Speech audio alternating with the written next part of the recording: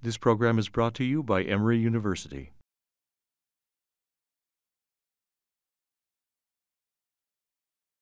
Good morning, everyone. Hope everyone had a nice weekend.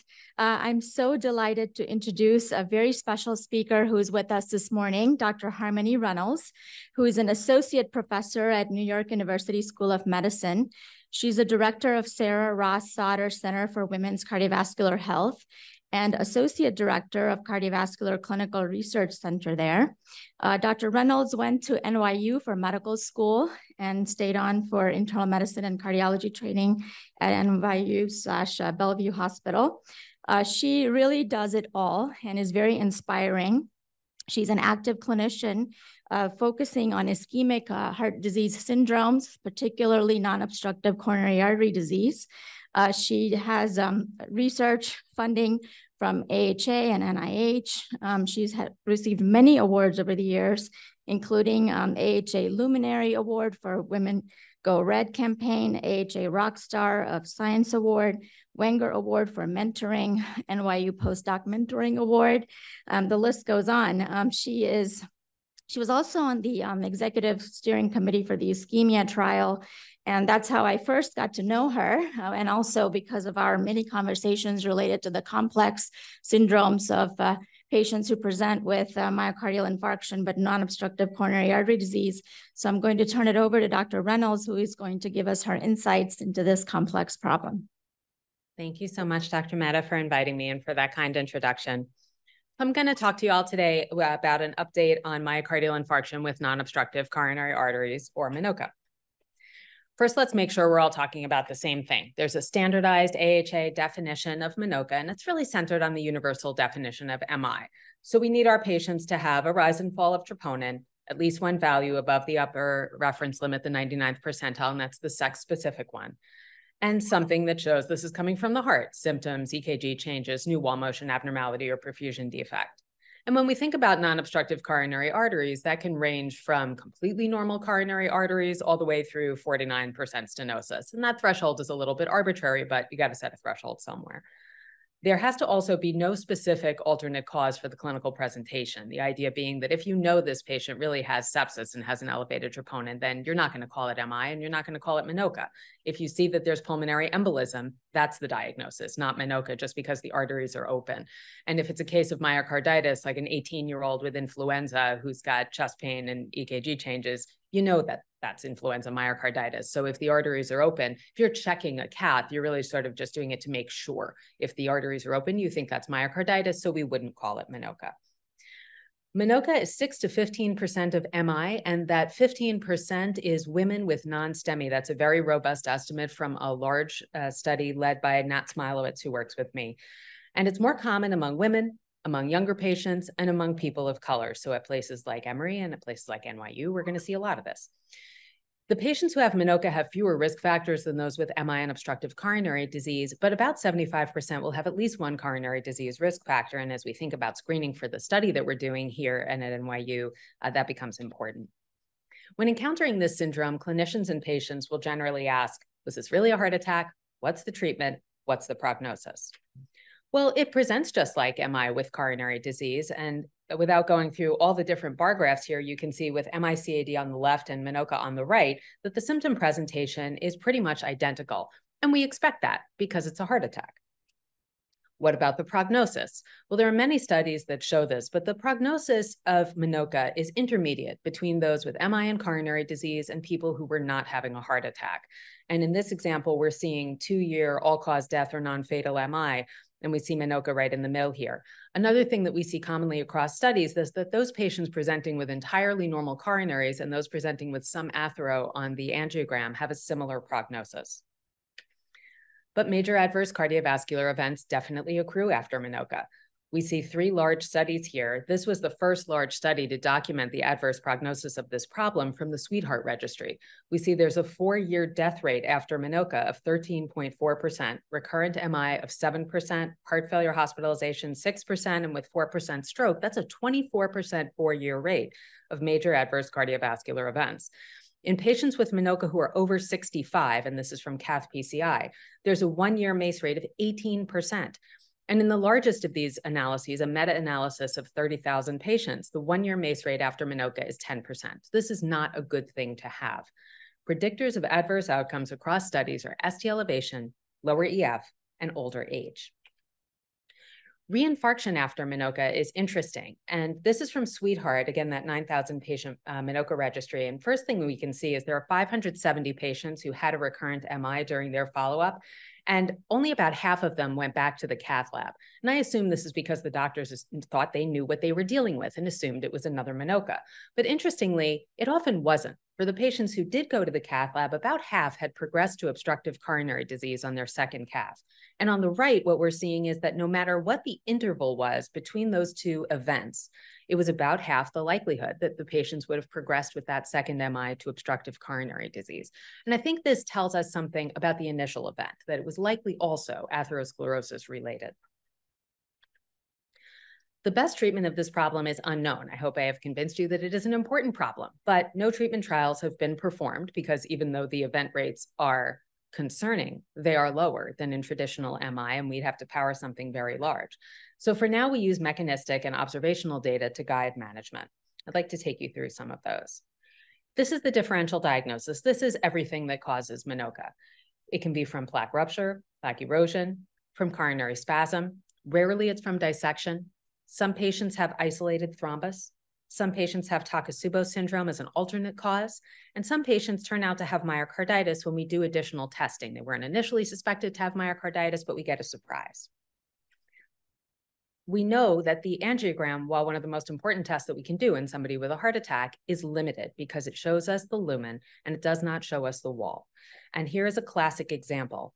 So here's an LED coronary angiogram. It looks pretty good. These two spots look quite similar, but on intravascular ultrasound, they're different. So for those of you who don't look at IVUS all the time, here is an intravascular ultrasound catheter. Then we've got just this is the wall of the vessel, and it looks thin and normal at this spot. But at this spot, which is also normal on the angiogram, we see that the lumen is the same size, and we knew that, but there's this big area of crescentic plaque. So just an illustration that there's more to the angiogram than we might see. Similarly, not all plaque rupture is going to be angiographically evident. So this is a schematic of a cross-section of a plaque with a necrotic core, smooth muscle cells, inflammatory cells. And if this plaque should rupture and we get a thrombus that looks like this, well, we're going to see that on an angiogram. But if instead the thrombus is smaller, we might not see it at all, or we might just see a non-obstructive appearance. And yet this thrombus can embolize and cause infarction. Similarly, with plaque erosion, different underlying plaque morphology with more smooth muscle and proteoglycans, but the same idea holds. How common is this? Single center studies have demonstrated plaque rupture, erosion, or thrombus in somewhere between 29 and 50% of patients with MINOCA, and we did a multi-center study in women called HARP that showed a rate of 43%. This rate is lower than in ST elevation MI, and it's higher than in asymptomatic patients with coronary disease. And you just don't see any plaque rupture in stable INOCA in those microvascular disease patients or spasm patients. If you rule out myocarditis or spasm first, we'd get a higher hit rate. But interestingly, the angiogram may not be that helpful in picking out who's going to have a rupture. 30% of patients with MINOCA who were rated in HARP as having a normal angiogram by the site had an OCT culprit lesion when reviewed at the core lab. And culprit lesions were only located in the worst plaque on angiogram half the time when present. So I would like to be able to say that we can target imaging to those plaques, and it doesn't seem that we can. Let's turn to coronary artery spasm. This is a common cause of MINOCA. If we see it spontaneously at cath, that may be helpful, although we recognize that catheters can induce spasm too. Provocative testing isn't usually done during an acute angiogram unless, let's say, it was a recurrent case and a low-risk one. But studies using provocative testing have shown that somewhere between 1/4 and 2/3 of MINOCA patients will have inducible spasm. And when spasm is induced, about half of it is epicardial. You'll see a transient 90% stenosis. And the other half is microvascular, where there may be EKG changes, recapitulation of symptoms, but you don't see a 90% stenosis. Studies that do spasm testing show that prior chest pain before the MI or recurrent chest pain afterward may be a clue that spasm is present. Most with spasm are going to have some plaque, and that's sort of a fundamental observation that we know about spasm for years. Another clue to spasm may be myocardial bridging. In one study, acetylcholine testing was abnormal in most patients who had a myocardial bridge, and that was the site. And interestingly, exposure to air pollution is independently associated with positive testing for spasm in MINCOA and INOCA patients, and that's something that I think deserves further investigation. Let's think about thrombosis, thromboembolism, and thrombophilia. We have definitely seen a couple of cases in association with exogenous hormone use, whether to stop menstrual bleeding or for IVF cycling. But there is a little bit of an excess of those things that we think of as thrombophilia in MINCOA patients. Factor V Leiden or activated protein C resistance in 9 to 15% of younger MINCOA patients as compared to 3 to 5% of age and sex matched patients with MI and CAD. And in another study, about a quarter of MINCOA patients had an inherited thrombophilia that was similar to cryptogenic stroke. If antiphospholipid antibodies are present in an MI patient, the hit rate on MINCOA is 20%, not the 6% that we see overall. So these are certainly related in some way. Coronary dissection is a cause of MINCOA, but most dissection is not MINCOA. And I think these two syndromes get conflated because they both disproportionately affect younger women, but it's important to keep them separate in our minds. Dissection is an angiographic diagnosis the overwhelming majority of the time. We see an example here of an artery that has an abrupt change in caliber, and then it is small for the rest of that vessel. That pathogenesis is from intramural hematoma, and it has just dissected down the whole vessel. But we can see that on the angiogram. You're not going to do intracoronary imaging in this case. You know what that is. It would be MINCOA also if we need to make the diagnosis using intracoronary imaging because we can't tell on the angiogram what it is. An example here is this tubular stenosis that is isolated. On intracoronary imaging, we have an intramural hematoma here. That's about 1 to 5% of MINCOA, and among CAD patients, it's also probably single-digit percentages that they present non-obstructive. Now we get into the alternate diagnoses. When we do additional testing, we may see it's not a heart attack at all, it's really something else. Let's talk about myocarditis. The clinical presentation mimicking MI is quite common, and the cardiac MRI is diagnostic, as in this example, where we see late gadolinium enhancement in the epicardial region here. Outside a coronary territory, we see it in spot here and there. This CMR pattern is present in 15 to 33% of cases that are clinically diagnosed as MINCOA. This is Anais Hausvater, who used to be my fellow and is now on faculty. And she did a meta-analysis showing that you're more likely to find myocarditis on an MRI if there are angiographically normal coronaries among men and in younger patients. Many studies show the sooner you scan, the more likely you are to find myocarditis, which is really a reason to do MRI as soon as possible, ideally inpatient, because if you find a diagnosis of myocarditis, the treatment completely changes from our usual complement of secondary prevention medications to just supportive care, and after they recover, maybe nothing.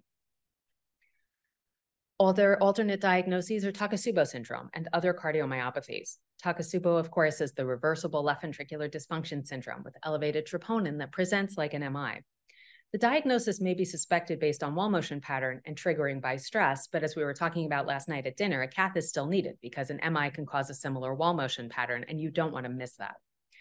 In some cases, you may not be sure if there's infarct or not, and cardiac MRI may be useful to be sure, because there is a differential diagnosis to a Takotsubo wall motion pattern. It can be coronary spasm. It can be left main or LAD SCAD. It could be left main or LAD plaque rupture, either with obstructive appearance or not. And hypertrophic cardiomyopathy we're showing is a cause of a Takotsubo appearance. Also, we've seen some cases show up as MINCOA, and once we get an MRI, we see it's really HCM. It's really a regular cardiomyopathy, or it might be cardiac amyloidosis. We have this whole differential diagnosis, and what's the point of pinning down exactly which problem we have? The point is that the treatment logically would be different. We don't have clinical trials to show this, but if we're trying to treat according to the underlying cause, and guidelines suggest we should do this, we would be giving antiplatelet therapy and statin to those who have an active plaque, calcium blockers and nitrates to spasm patients. I'm not sure what we should be giving to dissection patients, but probably not antiplatelet and certainly no statin, maybe beta blockade. If we see a thromboembolism, well, we're going to look for the source and give antiplatelet or anticoagulant therapy. If it's Takotsubo syndrome, we're not sure how to treat that, but observational studies would suggest ACE inhibitor. And then if it's myocarditis, we just need supportive care. So it does have the potential to impact the way that we're treating the patient if we find the underlying cause. How can we do this? This really becomes a stepwise approach, and there are multiple society statements that are now recommending taking a logical, stepwise diagnostic approach to sorting this out. Basically, you start with somebody who meets the universal definition and does not have obstructive coronary disease. And then we have to think, is there an alternate cause of this presentation rather than MI? Is it really PE? There was a study of 100 patients, consecutive MINCOA patients, who got CT to rule out pulmonary embolism. None of them had pulmonary embolism, but I still advocate getting a D-dimer and thinking about it because occasionally we have been surprised. Is there a cardiac contusion? Is it a non-ischemic injury? Could it be sepsis? And then once we've ruled those things out, we say, well, let's go back to the angiogram, because as much as it was evaluated during the case, sometimes if we look back, we see a branch vessel cutoff, or we see a dissection in a branch that we might have noticed before. And then we say, well, is it really MI at all? Is this really MINCOA? Cardiac MRI is critically important to rule out myocarditis and look for other cardiomyopathies in Takotsubo. And then we're left with somebody that we really believe has MINCOA, and we might want to figure out why this MINCOA happened. We can look at the patterns of late gadolinium enhancement and regional edema on that MRI. We can use coronary intravascular imaging to search for a culprit lesion, and we can do coronary functional assessment to test for spasm. We followed this type of diagnostic algorithm in a multi-center study called the Women's Heart Attack Research Program, and Emory and Dr. Mehta were very kind to participate. We were looking to find the frequency of each of the vascular causes on intracoronary optical coherence tomography, or OCT. We wanted to see what the myocardial abnormalities were on cardiac MRI, whether ischemic or non-ischemic, and try and put this together to find out underlying causes. We enrolled women with MI who were referred for cath with the intent to perform PCI. And I say it this way to point out that these are patients that the clinical team believed were MI. So when you see that we have a relatively low myocarditis rate, you can see that the clinical diagnosis here was MI. We were careful about that. If patients had an alternate explanation for troponin elevation, they were not enrolled. They had their study consent and got their clinical cath. If they had obstructive coronary disease or angiographic dissection, they had no research imaging. But if they had MINCOA, they were to get 3-vessel OCT and cardiac MRI with a comprehensive protocol. The images were read at core laboratories, and each core lab was blinded to the results at the other laboratories. We had 301 women, and 145 of them had interpretable OCT. 46% had a culprit lesion. These were mostly either plaque rupture or the early sequela of plaque rupture, which I will show you. A few had thrombus without plaque rupture, plaque erosion. A couple had a signature of spasm with some intimal bumping, and one had dissection. We had 3-vessel OCT in 60%. There were no major complications, but there was a lot of transient spasm, and it was something that was noted by the core lab. I'm going to take you through a few OCT findings, and I think it's helpful to see a normal.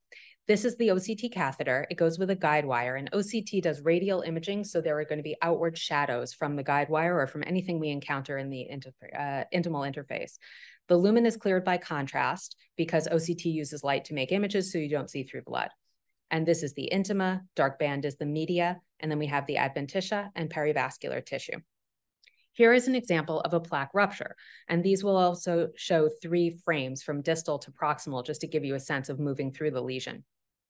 Here distally, we see these arrows point to little lakes of dark contrast inside the wall. And we see as we pull back a little bit that there is this very smudgy section, and that's plaque.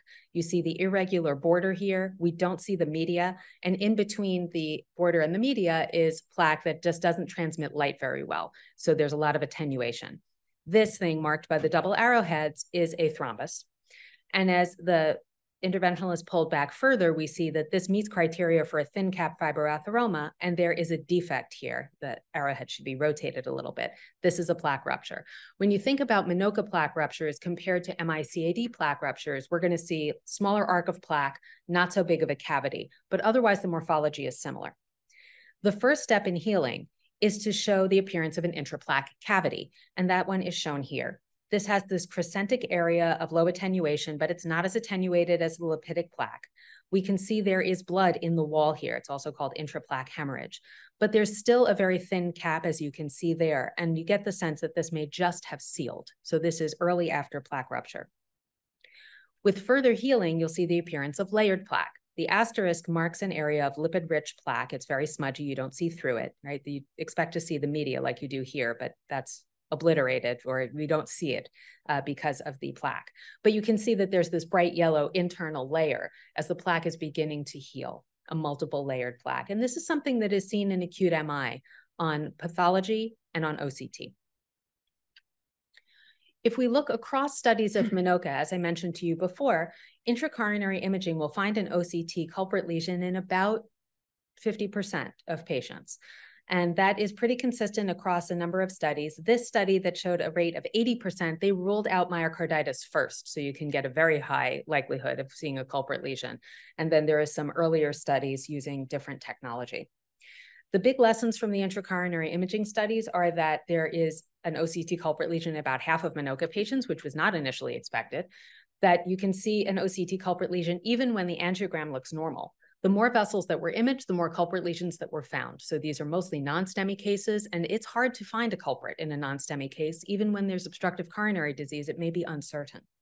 And that's true in MINCOA as well. Putting this together with a Japanese comparator cohort of MI-CAD patients, we see that there really is a spectrum across the level of angiographic stenosis of what type of culprit lesion you're going to see on OCT. If there is very little stenosis, then it's mostly going to be layered plaque or intraplaque hemorrhage with less erosion and rupture. As we move towards the most stenosis, we see the most plaque rupture with a little bit of erosion and less in the way of layered plaque. And again, comparing I showed you last time the comparison of the actual images between these types of culprit lesions. They look really similar from MINCOA to MI-CAD, but the lumen's always bigger in MINCOA, obviously, and the plaques are smaller. Intraplaque hemorrhage is not something that I think we usually talk about as cardiologists, but it's something that we should be talking about. This is something recognized at autopsy in sudden death cases. And this is a pathologic example. You can see at this magnification that there's hemorrhage into a plaque, and this is a lipidic plaque. We're all accustomed to seeing images like this and thinking of them as active plaques. But what we would have expected to see maybe is a thrombus. And the arrow is magnified here. You can see that this looks like the rupture has just sealed, and there isn't a luminal thrombus.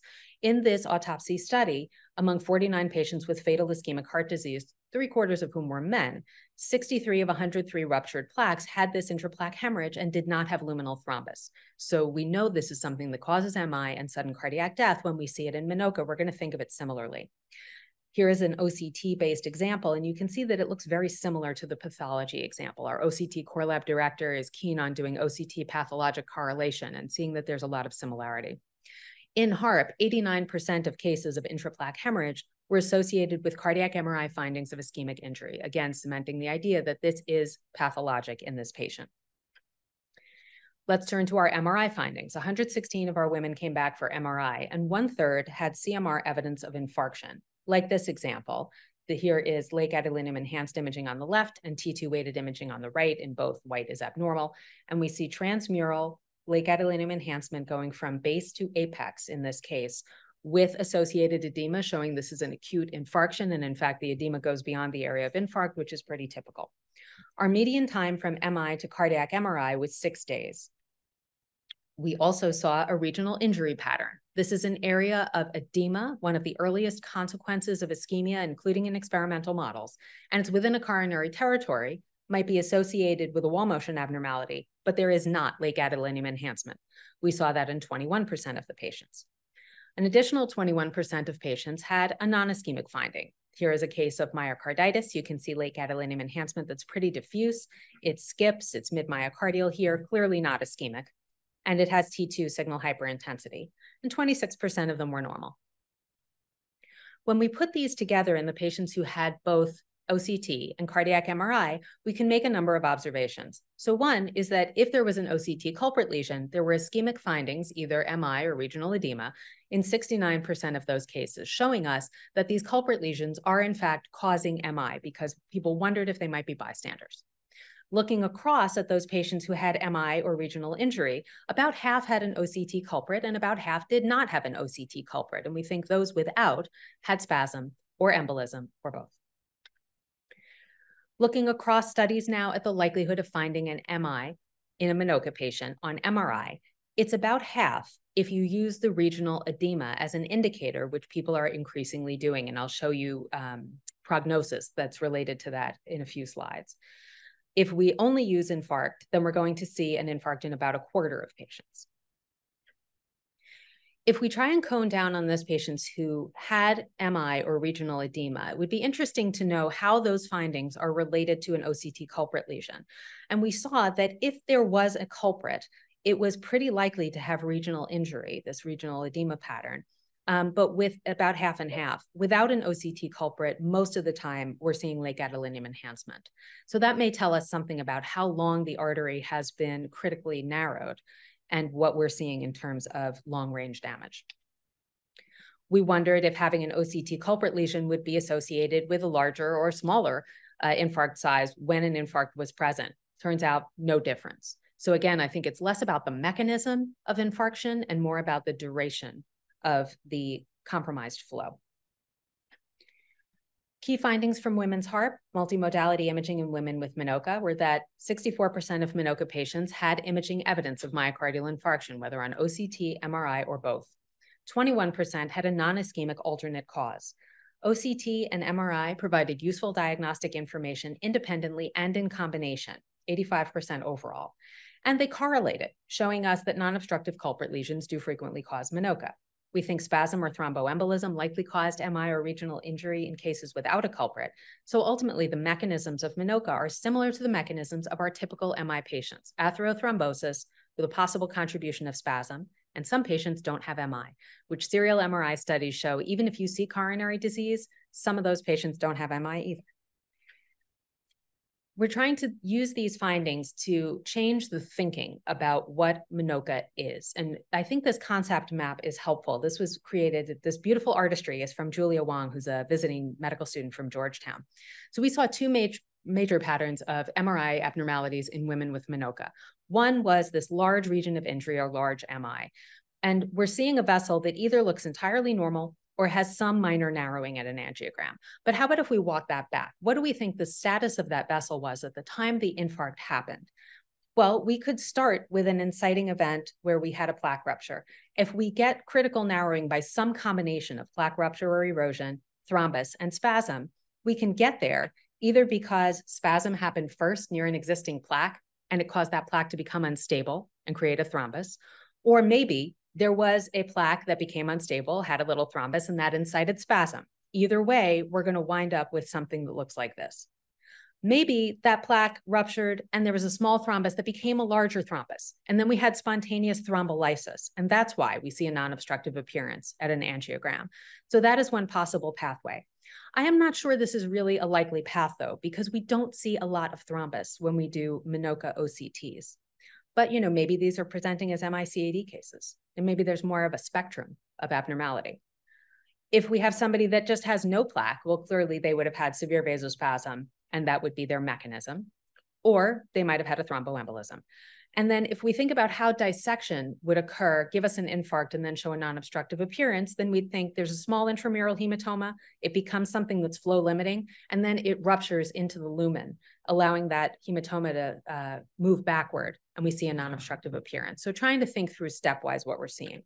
The other pattern we saw were small MIs, like this sort of embolic thing. You see that white subendocardial splotch there. Really looks like a small branch vessel has been knocked out.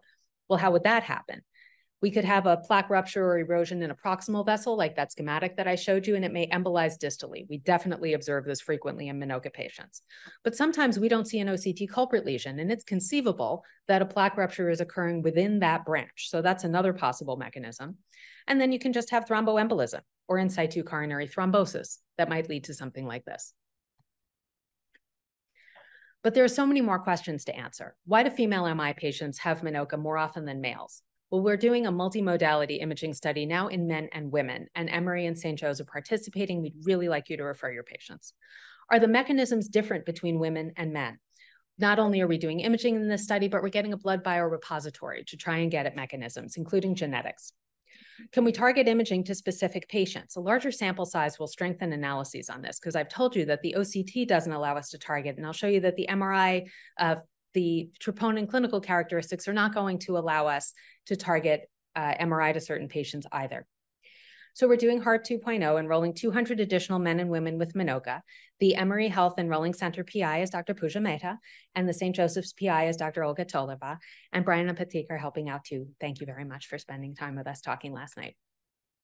Here are the current HARP study sites, and they're really across US and Canada. The imaging study design is very similar to what we did before. Patients with MI that you believe have MI and are sending to cath because you expect them to get PCI. They're going to get consent before the cath. We ask them some questions about stress. I'll show you results on that in a few. And then they have their clinical cath and get a biorepository sample. If they have obstructive coronary disease, no research imaging. But if they have MINCOA, 3-vessel OCT, cardiac MRI within a week, and follow-up every 6 months. The inclusion criteria are just clinical diagnosis of MI. The exclusion criteria are prior stent or a prior bypass, an alternate explanation for the troponin elevation, which I'll talk about again.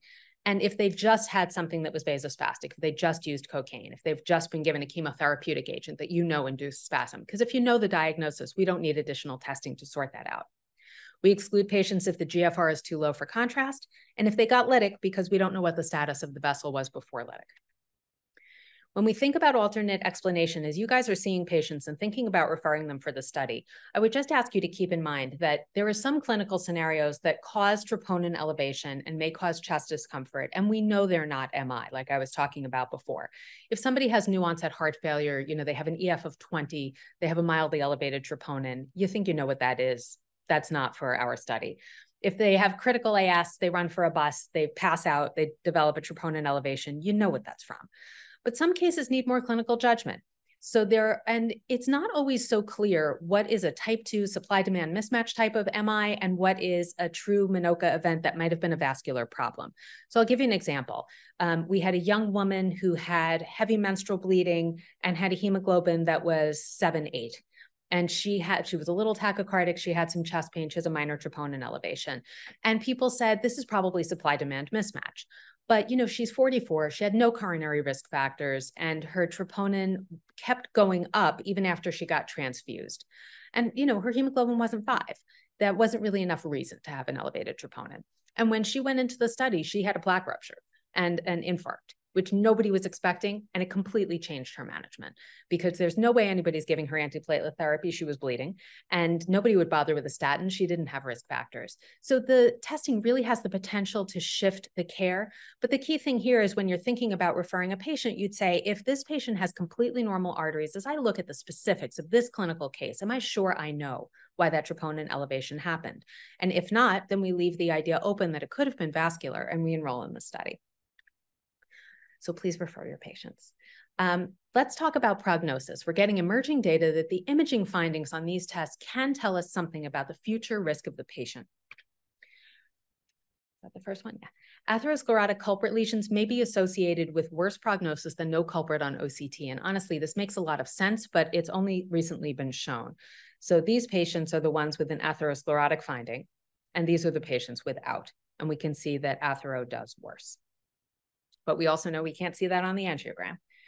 Here's a meta-analysis of cardiac MRI findings in MINCOA.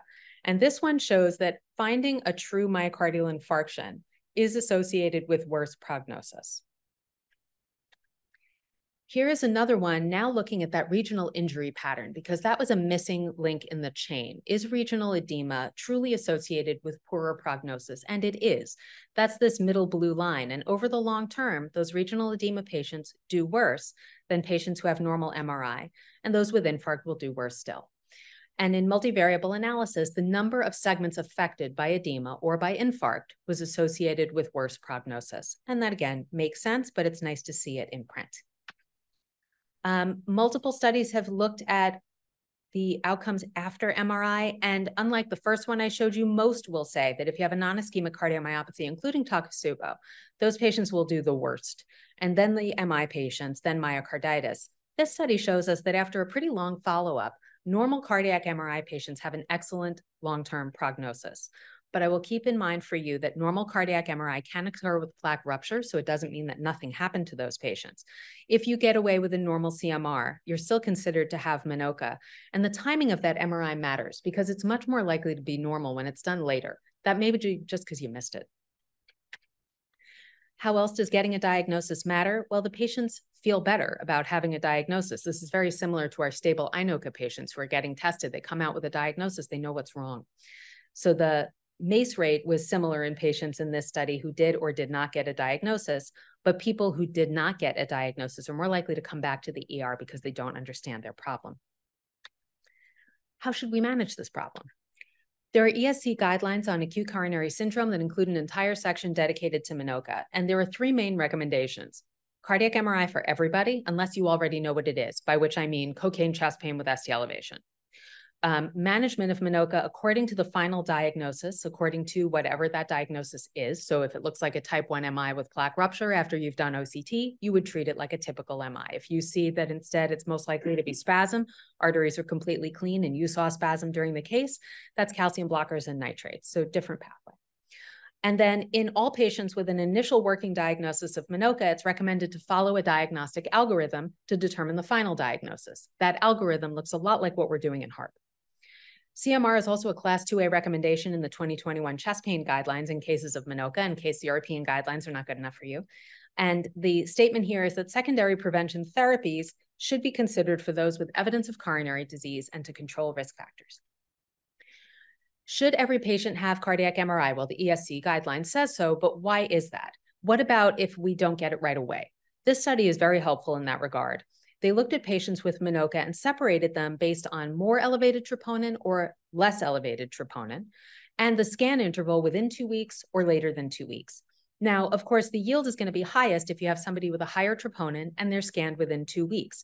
But look at this, even patients with a very minimal troponin elevation scanned at more than 2 weeks, half of them had something diagnostic on cardiac MRI.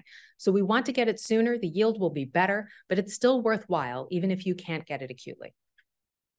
That highest yield subset of the 94% was only about a quarter of this cohort. So we're not going to get the MRI soon and with a high troponin in everyone. Older age and male sex were independently associated with a diagnosis. But interestingly, the lowest peak troponin with a diagnostic cardiac MRI was 15 on a high sensitivity assay. We saw something very similar in HARP. There was no lower bound of troponin beyond which it wasn't worth getting your MRI. MRI was always potentially useful. Let's think about these ST elevation patients. All of these studies I've shown you tend to be focused on non-ST, especially with the intracoronary imaging, because we're getting pre-cath consent. But from the Midwest STEMI Consortium, we have some data on ST elevation MINCOA. They used a 60% threshold, and they see that 5% of STEMI had suspected MINCOA. But it's very important to get cardiac MRI in these patients also, because they found that 3/4 of them had an alternate diagnosis on the cardiac MR, Takotsubo syndrome, myocarditis, or non-ischemic cardiomyopathy. And about a quarter had evidence of myocardial infarction. And we need more data in STEMI. Let's talk about secondary prevention. We had this observational study of secondary prevention after MINCOA from Sweetheart, over 9,000 patients, and they constructed propensity score matched cohorts by medical treatment with a mean follow-up of 4 years. In all of these plots, red are patients that are treated, selected for treatment by their doctor with these classes of medicines, and blue were not treated. And even with propensity matching, you can see that patients who are given statins tended to do better. Patients given ACE or ARB tended to do better. With beta blockade, there was a trend toward better outcome. And here for the combined MACE endpoint, we see no effect of DAPT, although dual antiplatelet therapy did trend towards lower all-cause mortality, and that was also true in a meta-analysis. So we may want to give a lot of our secondary prevention medicines to these patients based on observational data. But we need randomized trials, and there are 2 I know of going on. One is in Scotland, and that one is called StratMed MINCOA. Colin Berry is running that. And he has patients who get an IMR after their MINCOA during their diagnostic angiogram. And if it's elevated, they're being randomized to spironolactone or control. If it's low, they go into a registry. There is another one led by Filippo Crea in Italy, which is precision medicine versus standard of care with the primary outcome of the Seattle Angina questionnaire. And this is basically doing a full diagnostic evaluation versus just usual care. So we'll see the results of that soon.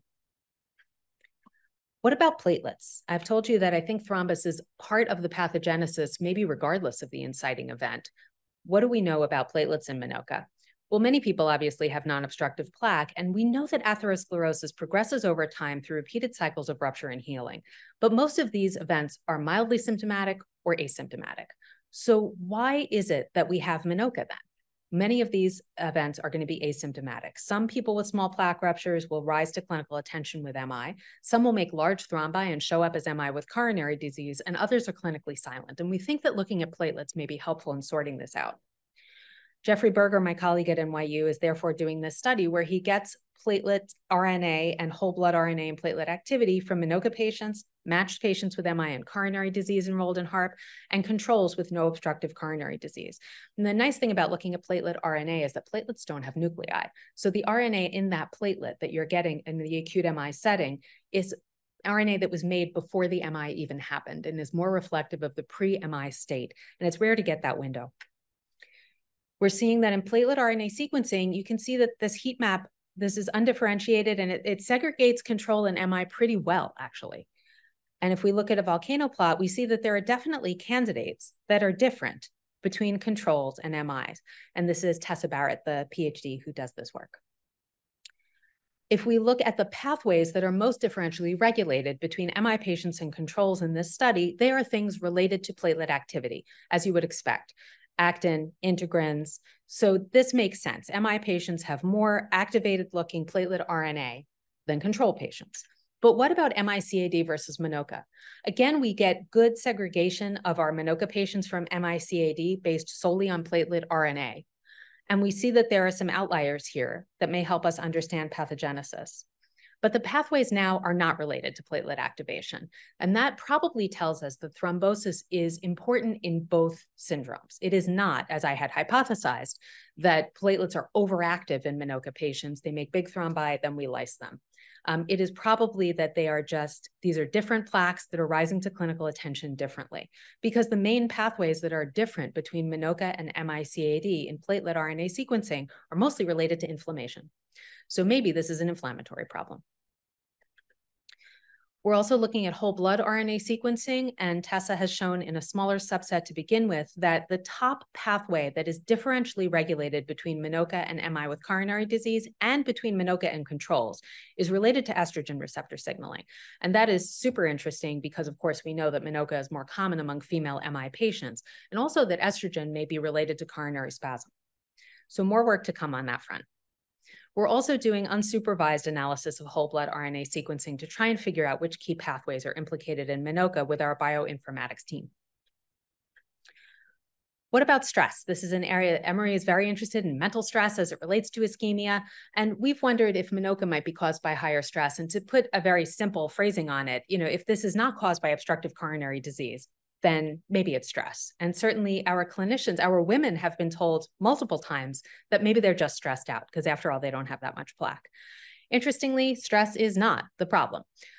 We see this is work done by Anais Hausvater, who I mentioned before, and Tanya Spruill, a behavioral psychologist that I work with at NYU. And this is 172 MINCOA patients, 314 patients with MI and CAD, and these are all women. We see that stress is higher in the MI-CAD patients. So the MINCOA women are not just stressed out. They really have some atherothrombotic underlying pathogenesis. Depressive symptoms also were not different. We're trying to use the data to get a far-reaching understanding of MI in women, and we see that resilience is related to stress and depression. And people who already have low resilience are more prone to be under high stress at the time of their MI and in recovery, and to have more depressive symptoms. All right, take-home points. If you came in late on the Zoom, then you only need these 5 slides. Invasive testing is important in MINCOA. And if we think about the resolution of CT versus OCT versus intracoronary imaging, these pictures of the Mona Lisa will give us a sense, right? That CT has great resolution, but it's not as good as intracoronary imaging. CT will detect plaque, but not plaque rupture or erosion or thrombus. And a CMR-defined infarct can be from spasm, or it could be from active plaque. Identification of the underlying diagnosis is going to help us tailor therapy, so it's important. Intracoronary imaging is usually performed at the diagnostic angiogram, but it can be done afterwards, especially if you see an infarct on cardiac MR. Spasm testing is usually reserved for patients with persistent chest pain, but you could consider it acutely if the suspicion is high, as in there is a recurrent MINCOA event, let's say, and there's non-obstructive disease again, and the patient is stable. Cardiac MRI for everyone. The key role is to rule out myocarditis and another non-ischemic cause of the MINCOA presentation. So it's important to tell the patient from the outset that they need that MRI and it's going to impact their therapy. The MRI is ideally performed in the first few days, but it still adds value more than 2 weeks later. If the MRI is normal, it would still be considered MINCOA unless you found another cause, but normal cardiac MRI may be associated with better prognosis than abnormal. How do we use this to guide therapy, especially if we don't have intracoronary imaging, let's say? Well, look, is it abnormal? Do we have late gadolinium enhancement or edema? If no, it's normal. We don't know what the cause is. But if yes, is there an ischemic pattern with either late gadolinium enhancement or that's subendocardial or transmural or edema within a coronary territory? Well, if not, then it's not MINCOA, it's myocarditis or a cardiomyopathy. But if we do have that, like this focal infarction here, or this area of regional edema with all that swelling of the myocardium, you see how thick it is there, then we have a vascular cause. But we may not know if it's plaque rupture or erosion or one of these early sequelae of plaque rupture, or is it coronary spasm, thrombosis, thromboembolism, or dissection. So we're going to have to treat for the most likely causes. Also, MINCOA is likely multifactorial in many cases. As I walked you through that concept diagram, we're thinking that you need probably some contribution of active plaque, spasm, and thrombus. Some people have only 2 of these 3. Some people really only have one thing, but there's probably more interplay than we realize. In a study that did OCT at spasm sites in patients who had MI or out-of-hospital arrest, there was plaque rupture or erosion quite frequently at spasm sites. It's probably multifactorial. How do we treat when the underlying diagnosis is uncertain today? Well, I would give antiplatelet therapy, statin unless there is absolutely no athero, calcium channel blockade in case there was spasm. I give ASARB based on sweetheart data that I showed you. And we give beta blockade. I give it if there's an infarct on MRI or low EF or if dissection was suspected. Thank you very much. And please, again, refer your patients for the HARP study. And I appreciate your attention and we'll be happy to take any questions. Thank you, Dr. Reynolds. That was wonderful, as I expected. And we learned a lot about MINCOA. I've got a question here from Patrick Gleason. Why no coronary CT angiogram? Could you elaborate a little bit on that? I know you mentioned it in your last slides, but why not CCTA? Because you can get vessel-specific, sort of plaque-specific analysis. I prefer to get intracoronary imaging if I can, Dr. Gleason, because I would like to know if there is something that looks like a rupture or erosion. That said, if I'm seeing a patient after their hospitalization, I don't usually send them back for intracoronary imaging. And then if I have a normal angiogram in that patient, I will get CT because the patients will ask, do I really need a statin? And, do I really need 5 drugs?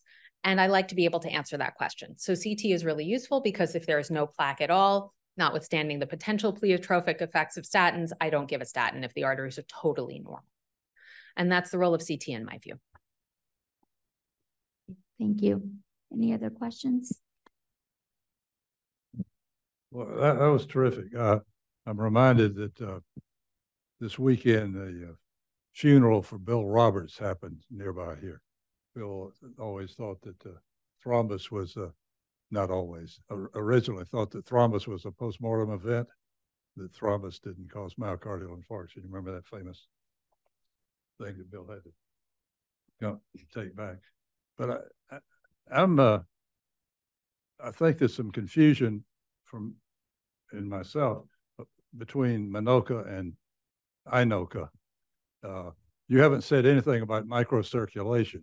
So when I saw the title of the talk, I'm thinking, okay, this is nothing wrong with the coronary arteries. This is something in the microcirculation.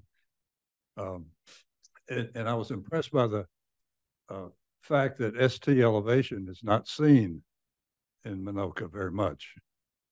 Do you think that's because it was there transiently and you miss it, or what? Thank you. A set of questions there that I'll be happy to answer and hope to shed some light on. So first, MINCOA versus INOCA. It turns out that these non-obstructive ischemic heart disease patients, there's less overlap than I ever would have thought between those presenting with an acute MI and those who continue to have stable chest pain. And when I see post-MI chest pain continuing in these non-obstructive patients, it's almost always spasm. But the people who have chronic angina with no obstructive coronary disease, it's unusual for them to have MI. So it turns out they're fairly separate, and that's interesting to think about the pathogenesis. You mentioned that I didn't say much about microvascular coronary disease or really anything. I think it would be interesting to test for microvascular disease in MINCOA patients, and we've tried to do that, and others have tried. But the problem is, if you have an infarct, you know, I've shown you these cases with big-time myocardial edema, then that's compressing the microvasculature. So when we did stress cardiac MRI looking for microvascular disease, it was very commonly abnormal, but it was the same likelihood of being abnormal if they had myocarditis on that MRI or an infarct or nothing. So I think that we can't get the window into the pre-MI state by testing for microvascular disease in the context of an acute MI. And so we cannot know if it might have been part of the pathogenesis to begin with. But as I think about microvascular coronary disease in patients with INOCA, they tend to have exertional angina, either with emotional stress or with exercise that is relieved by rest. So just like somebody with severe stable coronary disease, we think that something has to happen in order to elevate that to completely occlude the vessel and cause MI, like you talked about with Dr. Roberts, the thrombus, that there's some change in the status of that patient. And I think that if you have stable microvascular angina, it's still true. There must be some change. Maybe that was spasm, because microvascular patients are prone to spasm, but it shouldn't be microvascular disease alone, unless it's some unique thing, like, you know, they ran and they couldn't stop. They outstripped their capability, like they shoveled snow with their severe coronary disease. So I don't really believe that microvascular disease on its own can cause MI. And then you asked another question, which is currently escaping me. The STEMI. STEMI. So MINCOA is about 4 to 5% of STEMI patients. And I agree with you, we probably missed some ST elevation. Plus, I find that sometimes we discount minor ST elevation in some patients, and I'm not always sure why that is if I look back. But yeah, I think there is some ST elevation that's transient, and there is a fair amount of ST elevation in MINCOA. We just don't have the kind of mechanistic information on that with the intracoronary imaging, because our practice has been to get consent before cath, and you can't do that in a STEMI.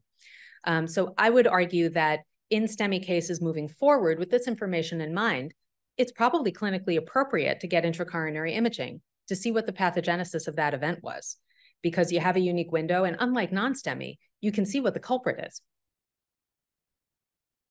Can you comment on, you know, the classic teaching is that if we see ST elevations, that's spasm. And so if we don't see ST elevations, then it probably isn't. We talked a little bit about that last night. Can you tell us your insights on that? I always thought that was the case. That's what I was taught in medical school, right? The only way you're going to diagnose spasm, unless you see it in front of you, is ST elevation on an ambulatory ECG. But now that I've had a number of patients undergo spasm testing in our laboratory by my colleague, Nat Smilowitz, I find that even with chest pain, some patients don't elevate their STs, and yet they have easily provoked spasm that recapitulates their symptoms. And I guess it's like a lot of things in medicine, right? We used to think that dissection only happened to women who were pregnant or postpartum. And now that we know what we're looking for, we understand that it's more common than we think. We were just thinking of a very specific clinical scenario. Spasm can cause transient ST elevation, but it doesn't have to. When we used to test for spasm all the time, just for no good reason, we didn't see a lot of it. But yes, if you had a Prince metal angina or something, you definitely did see it pretty badly. But you were talking about the incidence of spasm. So if you select MINCOA patients, Mm-hmm. and then you test them for spasm, you get a lot of spasm. Yes. If you do spasm testing in a lot of people with stable ischemic heart disease, you don't find much. And exactly what you're saying, right? That tells me that spasm is much more likely to be part of MINCOA pathogenesis. So in your practice right now, if you have a patient who is in the hospital, they already had a cath, troponin positive, you think it's an MI, that you refer them to get cardiac MRI. And let's say the MRI is negative for myocarditis. Are you sending them back to, I think I know the answer to that, but at what point are you going to say, okay, well, let's go back and do OCT or IVUS? I really am sending patients back to the cath lab only if they have persistent chest pain in that circumstance. And my practice is not everybody's practice. We have colleagues in Canada who are part of this study, and they see an infarct, they bring the patient back for OCT if it wasn't done first time around. In France, they're doing it that way. But for me, I don't know that it makes sense to do another invasive test unless it's going to change something in my management. And, you know, you could argue OCT does, but I just give antiplatelet and statin. So I will instead send that patient back to the lab if they're having persistent chest pain and I'm looking for spasm. And when they get provocative testing, we'll usually do intracoronary imaging at that point if we haven't done CT, just to help with the statin decision. Right. Any other questions or comments? No? Hello. Just a quick question here, Stéphane Effray. A beautiful presentation. Thank you so much. Just can you remind us, just practically, how can we select those patients for ARP2? Who should we? So exclusively, we are, again, the entry point is MI and a normal angiogram? Thank you so much for asking that question because we'd love to get more patients into HARP. The entry point is right now you're getting pre-cath consent. So this is somebody with MI who's stable enough for you to get a consent. And then as long as their GFR is not too low for contrast, and you don't know that they have already had a stent or surgery, you would enroll them. You would refer them to Pooja and to her coordinator, Fauzia, for enrollment. And then if they have MINCOA, meaning anything up to 45% stenosis on that angiogram, they would get 3-vessel OCT. And if they prove to have obstructive disease, then they just screen fail. So that's how we're selecting MI case and not known to have obstructive disease, GFR not too low for contrast. I would say if you have a STEMI case, if those of you in interventional cardiology and you image the culprit with OCT because you want to know if there's something going on there, we would enroll that patient afterward. But mostly these are going to be non-STEMIs that you consent beforehand. Does that answer your question? Yes. So in practice, you need to consent basically all your non-STEMI for the study prior to cath. However, let's say if it's not been done for any reason, if it's during the night and then it's non-obstructive, can we still consent if the patient is willing to go back to the cath lab? We don't do it that way, no. We do OCT at the same sitting as the angiogram. If your team clinically feels that they want OCT, then absolutely put them in the study and bring them back to the cath lab, as you were saying, Dr. Mehta. But if that's not the clinical decision, we wouldn't cath them just for the study. Thank you. Okay, great. Thank you so much, Dr. Reynolds, Thanks for that for having wonderful me. presentation. Thanks Thank you, for all the everyone. questions. And I will see everyone next week. Don't forget to get your CME credit. Thank you. The preceding program is copyrighted by Emory University.